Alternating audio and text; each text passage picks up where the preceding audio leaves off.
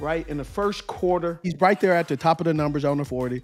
That's what you call a condensed split. Looking at it down in distance, where do they go? Just go ahead and run this and just watch how he runs his route, right? He comes off with speed, right? Gets the corner going. Now, you got to go back. I want to stop right before, right? As soon as he's going, pause right there. You see that? When I talk about getting a guy outside of the framework of your body, that corner is outside the framework of his body. Now he's slow backpedaling, but once he gets outside of his framework, he now has to drive on the ball. But when he drives on the ball, he has to gather step, then step, and then go, which puts you behind.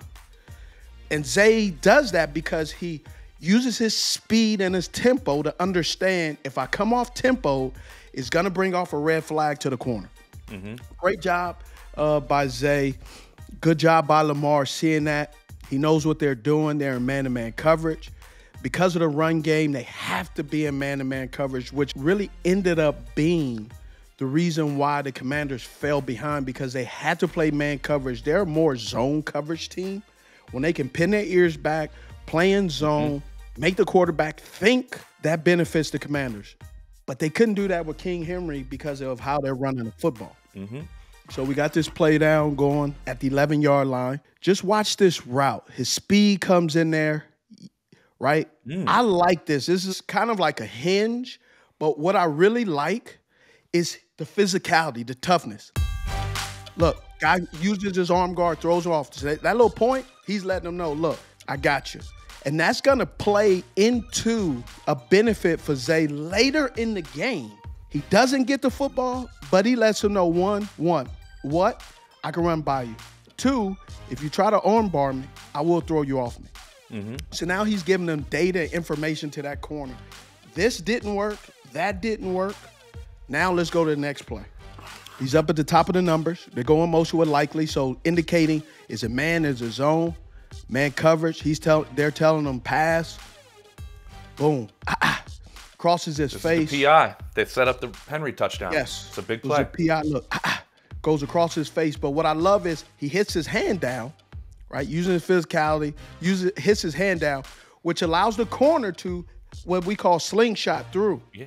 Try to undercut the throw of the ball. That's when I talked about remember last week when I was saying that Keon Coleman, sometimes he doesn't go downhill. I'm going to show you why with Zay later. Going downhill, getting back friendly is important to secure and take care of the throw when the quarterback. So he's down here in a Kadesh formation, goes. Watch this. You see how he comes back downhill? Yep. When you come back downhill, now that throws off the corner. Look, see how the corner's still going, but he goes back downhill. That allows him to shield himself between ball, receiver, defender. That is a reliable receiver, and that's what makes your quarterback trust you.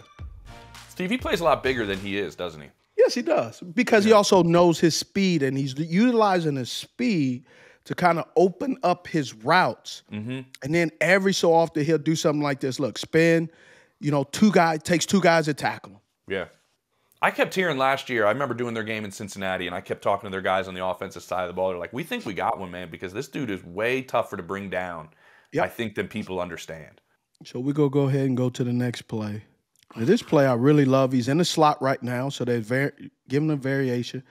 Look at fighting through. Look at this. Works right into him. Yes. So go to the end zone copy on this one, because this is extremely important.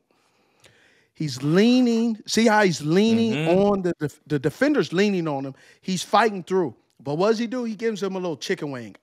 Yeah. Elbow while he's leaning on him. So he hits him in the gut, leans on him, but the corner's leaning on him and doesn't anticipate. When he leans on him, the corners think he's going back towards the corner. Yeah. Yep. Nope. Jedi mind tricked you. Ta-ta. Corner falls. Look at that. Goes inside. Bow. Love that. Love it. Doesn't get to play, but he gets data into that corner. And he created knowing, space. Hey, you're in trouble. This is a play that just, I doubt it. He doesn't get the ball, but watch this. Oh, a little spin him like a top. Little hitch in the step. Yes, that's what you call a rocker step. So he gets up there, gets him. See, this is what I'm talking about. Data information. He's got this corner questioning himself. Because he's showing him everything now. He's showing him everything. Now, he's over there puppet master. He's trying to figure out, now I'm going to do this, I'm going to do that, and that sets it up. But what it does do, it sets up next week against the new corner, because now the new corner says, hey, I've seen this, I've seen that, I've seen this. Now that's where you're smart is. You have a few plays to where he looks like he's doing the end. He looks like he's doing the end. And what he's really going to do, what I call, give him a little shake 7 where he goes, head fake, goes the opposite way, boom, big play. It's been impressive, Steve. Yeah, it's been impressive for a few reasons. I mean, he's got back-to-back career highs in 2 weeks, right? 111 yards 2 weeks ago, goes for 132 off of 9 catches, off of 9 targets in the first half in this game last Sunday. He actually didn't get targeted in the second half. Everything you saw from in terms of catching the football happened in the first half. And what we're seeing, Steve, is all these defenses, as you mentioned, he's showing all these different things to defenses. Defenses are trying to figure out how to stop this group. Lamar admitted after the game to us that this is the most balanced team offensively he's ever been a part of.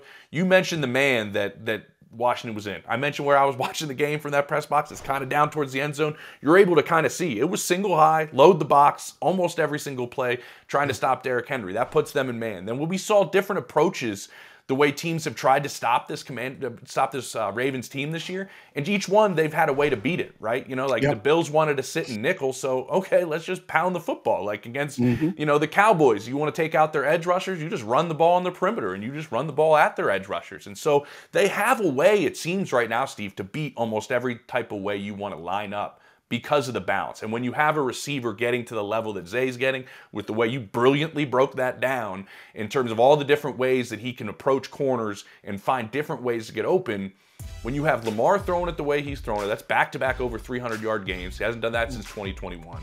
He's playing at a better level than he did in both his MVP seasons right now through 6 games. And you add Derrick Henry to the mix. When I was in the Commanders' locker room, I heard from a couple people, it's not really fair that Lamar Jackson gets Derrick Henry.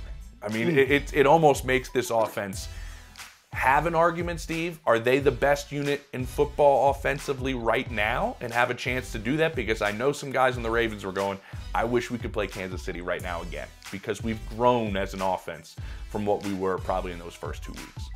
Well, look, that's what you want, though. You want each week you to get better. And I believe, I'm not biased because I have all this Ravens stuff back here. Not at all. I know. But I do understand and look from afar that Coach Monken was obviously with the University of Georgia. There was some little moaning and groaning his first year that things weren't great. But having a full off season and kind of implementing, now you have a run game, and all of a sudden things are looking a little different. I would tell you the only thing that is tough offensively, I can understand what the Ravens are and saying they wish they had an opportunity to play the Kansas City Chiefs at this moment. But the way they're playing, they're going to get their opportunity later in the season when it really counts in the playoffs, right? Where all that data. But the problem that I'm concerned about, as a former, as they say, I have dual citizenship here in Carolina, but also they say as a Raven, once a Raven, always a Raven. True story.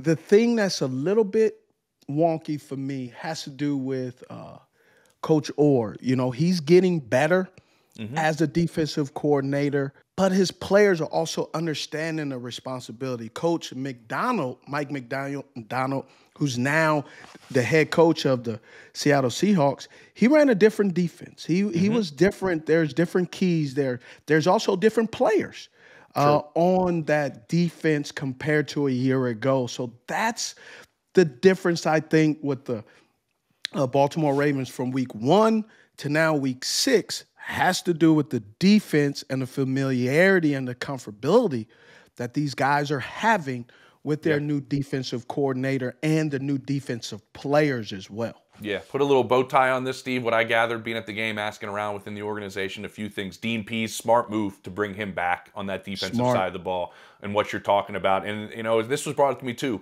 Mike McDonald, when he started taking over that defense, it didn't go great the first 5, 6, 7 games. No, and there was some questions there. So they are comfortable with John Harbaugh has always given guys time, right? Given coaches time to get into it. Dean Pease also a big part. Denard Wilson, losing him on the back end, though, asking around as a secondary coach, that's a big loss.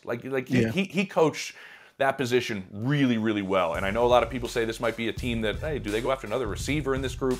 My understanding would be they'd try to add to the other side of the ball if they did anything at the trade deadline. I think that adds up with what you're saying, Steve.